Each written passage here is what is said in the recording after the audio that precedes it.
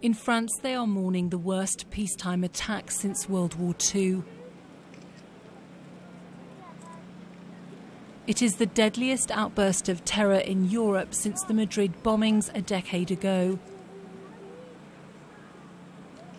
More than 120 people killed and over 350 injured in just a few hours of carnage.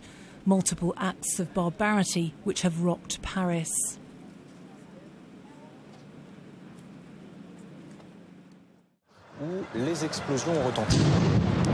This was the first indication that a night of terror had begun. 10 minutes later, a second explosion.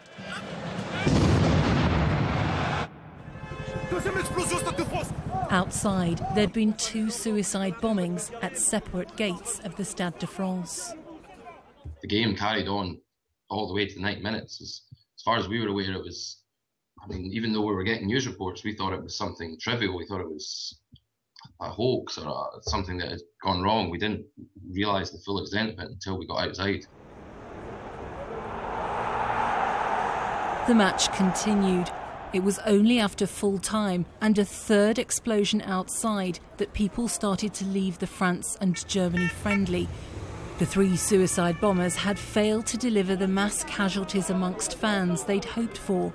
One man, caught by flying shrapnel, told how his mobile phone had saved his life. I was crossing the road and there was an explosion.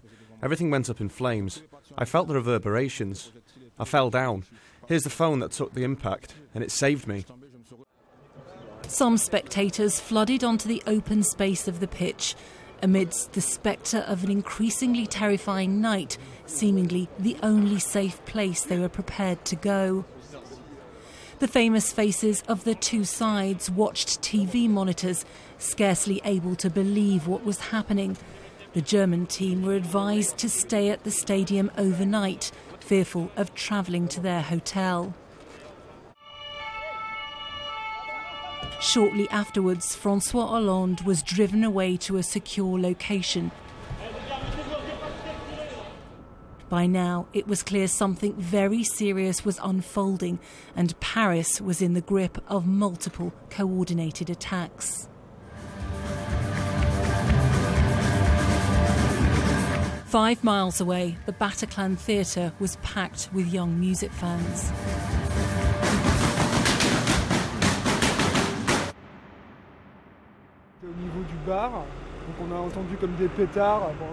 We were by the bar, so we heard firecrackers, or what we thought were firecrackers. We turned around and then I saw 2 young men, no older than 25, with Kalashnikovs. They told us to lie down. There was one who kept gesturing for us to get down. We all lay down. The whole room lay down. I was completely under other people, and they kept shooting, but they would stop from time to time. The concert had started about half an hour before. We heard firecracker noises and we turned around and saw 2 young people. 2 young people, well, we were a bit far away, so 2 people with machine guns firing into the crowd. So we all laid on the ground. There was panic, screams, shots continued to be fired. At the right of the stage, a door was opened and we all rushed there. We got stuck there. It was leading to a staircase. We got stuck into a staircase for 5 to 10 minutes. People were trying to force some doors open, but the doors only led to dressing rooms and green rooms. Elite police units take up their positions outside the hall. Inside, the attackers were yelling, "This is for Syria. It's the fault of your president." With the 1,500-seat venue a sellout, the horror of a hostage situation was starting to take hold. This footage shows the back of the theatre and the desperate efforts of some to flee, trying to climb from first and second floor windows.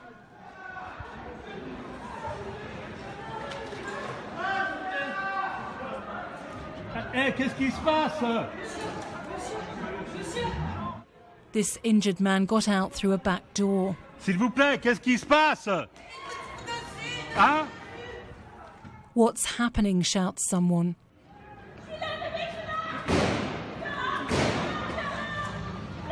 Others also make it to safety. Dozens more would not be so lucky.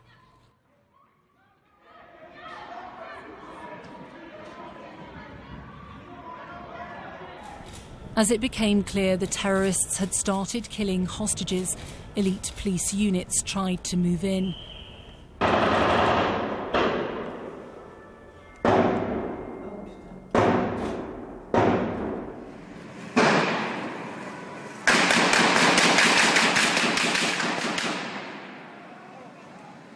They were repeatedly pushed back by the gunmen.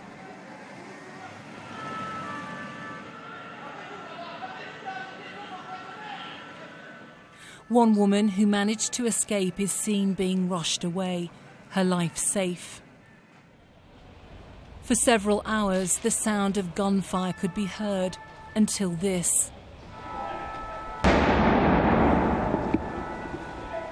One after the other,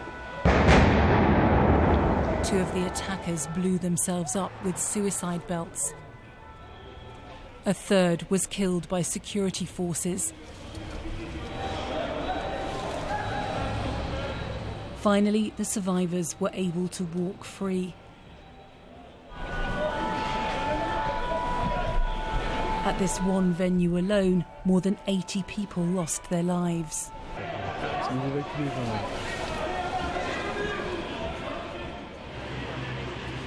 At such a large concert hall, the gunmen secured their ambition for mass casualties. This was by far the highest number of people killed in a single location on a night of coordinated attacks. The worst is I saw the people coming out of the Bataclan, injured, shocked, because many people went out of the place, and that's what I experienced in the street. That was the hardest, because I met a lot of people shocked, bloody, injured. And when I heard about the first news that it was only 10, 15 people killed, I told everybody, you don't even realize what's happening inside, because I heard about the people going out. And they told me it's a slaughter inside, they're shooting everybody inside. I knew it from the beginning because I was very close. The Bataclan had been full of mostly young people. By a twist of fate, one woman told us how she escaped the siege just as it was beginning. 10 seconds before the shooting, I was just next to the Bataclan, just like 2 steps, and they start shooting. So I was like, okay, thanks God, I'm not in the Bataclan, but I just remember the people. So I saw the people just sitting in Bataclan, just laughing and drinking. And I was like, oh, Mom, look, haha, she's cute, okay. And now they're probably dead, actually, so. It wasn't just high-profile venues which came under attack. Neighbourhood bars and restaurants were also targeted. Famed for its cafe culture, many Parisians were sitting ducks. This footage gives you a sense of what the people of Paris went through on Friday night, having to tend to the injured on pavements. The third team of gunmen randomly roamed the city, shooting in numerous locations.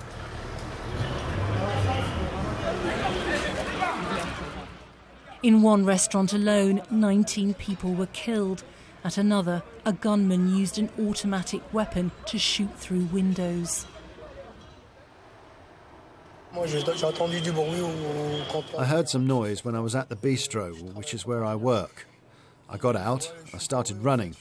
I was looking for where the sound was coming from. I figured out it was coming from Le Carillon and Le Petit Cambodge. I arrived at the scene, and there were lots of dead bodies on the ground. Lots of dead bodies. Lots of dead bodies. When Parisians woke up to the reality of their Friday night of terror, there was a sense of disbelief. One man told how he should have been watching football in the Carillon bar. Instead, he saw the shootings unfold from his daughter's apartment. I saw all these men running in all the direction, people just in front here, under the table, and the people shooting down.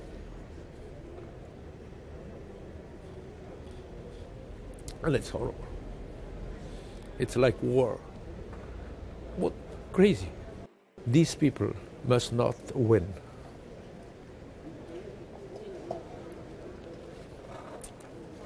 They make so many problems all over the world. We must be together.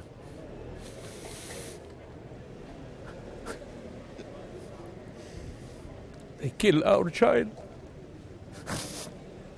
Innocent people. 18, 20 down here. It's awful.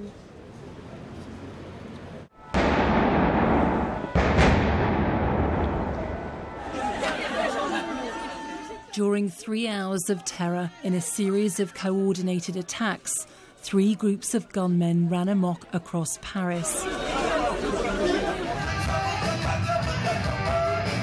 Amongst the huge crowd at the Bataclan Theatre were 2 friends from Scotland.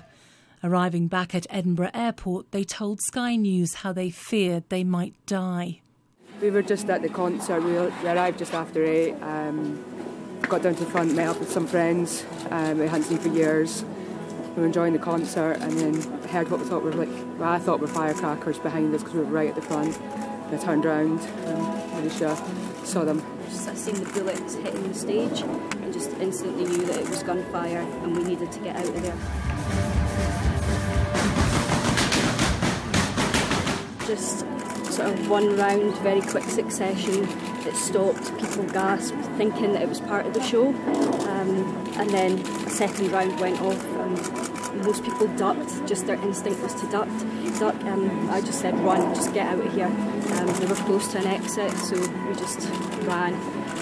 In the confusion, if we had gone left, we would have instantly been out onto the street and probably the first people out of the building. Just confused, we ran right. Ended up being in a room that we couldn't get out of. There was no exits, but we found the door to the cellar, which we just ran into, but then realised we were trapped. There was no way out of there. A few seconds later, the door burst open, and we just thought, they're coming, we've got to die.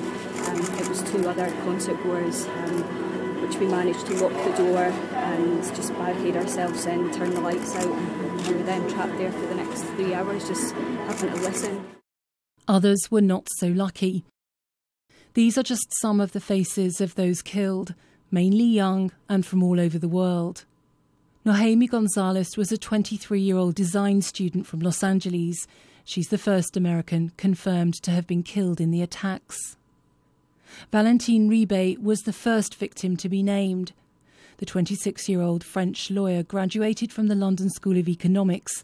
He was described by colleagues as a wonderful personality. Asta Diakite was the cousin of the French international footballer Lassana Diarra. On Twitter, he said she was a big sister to him. Nick Alexander was from Colchester in Essex. He was killed at the Bataclan Theatre, where he was selling merchandise for the band who were performing. His girlfriend tweeted, "You are and always will be the love of my life." What I heard is that he died saving the life of another human being. And that's, I think, the act that all of us wonder if we'd be brave enough to do. It's tragic, but it's also awe-inspiring. And I don't think anyone knows if they'd be strong enough to do that until it happens. Parisians want to know who was responsible for the mass casualties of Friday night, and links have already been made to neighbouring Belgium. This is a poor suburb of Brussels. The man being arrested is one of 3 taken in a raid believed to be linked to the attack. Investigators are slowly piecing together a picture of the 8 men who caused murderous chaos. Police believe they found a Syrian passport next to the body of one of the Stade de France attackers. He's been named in the passport as Ahmed al-Muhammad. Police say he passed into Serbia last month as part of the wave of migrants entering Europe via Greece. Another attacker has been named by a French Member of Parliament as Ismail Omar Mustafa. He was identified by fingerprints taken from the Bataclan Theatre, where he blew himself up. He was a 29-year-old French citizen with a criminal record. Mustafa had been flagged as a radical Islamist, but never linked to terrorism before. A French judicial official says Mustafa's father and other family members are being questioned. An Egyptian passport was also found near the remains of another suspected attacker. Until a couple of years ago, Ismaël Mostafe lived in this neighbourhood just outside Paris. France is coming to terms with the fact that at least one of its own citizens was involved in the attacks. I knew him by sight. My sister-in-law, who lives near his house, was taking care of my children. I brought my children here and I saw him dozens of times. And there were no problems. Homegrown terrorists have struck before. Police will be trying to find out if there are links to the 3 days of terror that shook Paris in January. The city is still hurting from the multiple attacks which left 17 people dead. 12 of them were shot at the offices of the satirical magazine Charlie Hebdo. There were hostages then as well at a kosher supermarket in the east of the city. Some believe Paris got back to its casual way of life too easily. Others say people have been let down by the government. They failed to anticipate this attack and will have to understand why this happened and correct whatever went wrong, and what went wrong big time. The second item is a very difficult one, and that is the level of sophistication and expertise of this attack is really rather scary, because they combined shooting, suicide attacks, mass hostage taking, a mixture of Bombay and Moscow, if I can put it that way. This, I think, people were not really expecting here. On the defensive, France's president says his country is now at war with Islamic State. The group has claimed responsibility for the attacks, blaming France for bombing IS in Syria. It was a deliberate, organised and planned act of war. We are working to establish all the facts. It's an absolutely barbaric act. There's been international support for the people of Paris, a real sense of global revulsion that such brutality could visit ordinary citizens simply enjoying a night out in such a beautiful city. My message to the French people is simple. Nous sommes solidaires avec vous. Nous sommes tous ensemble. We stand with you, united. Over the weekend, the floral tributes outside Le Carillon Bar have grown and grown, covering the pavement where 2 nights ago people lay shot and injured. Why, asks this woman.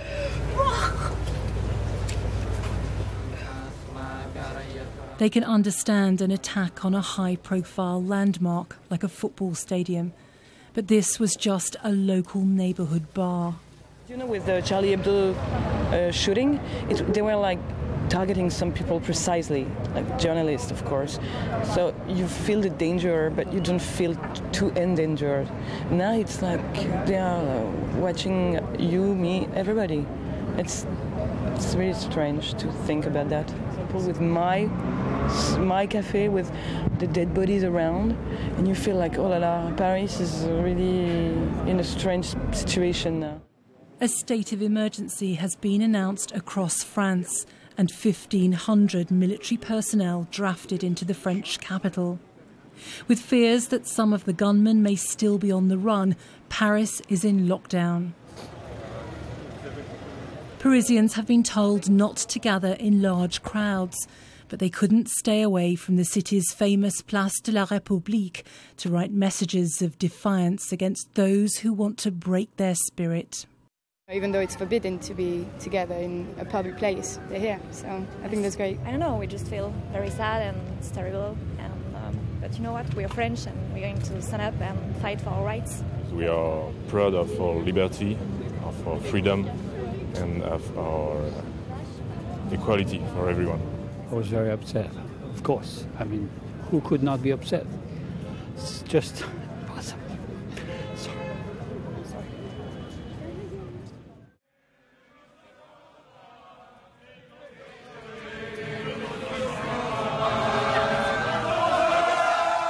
On Friday night, football fans leaving the Stade de France sang the national anthem, La Marseillaise. digging deep to show the solidarity needed to get through a weekend Parisians will never forget.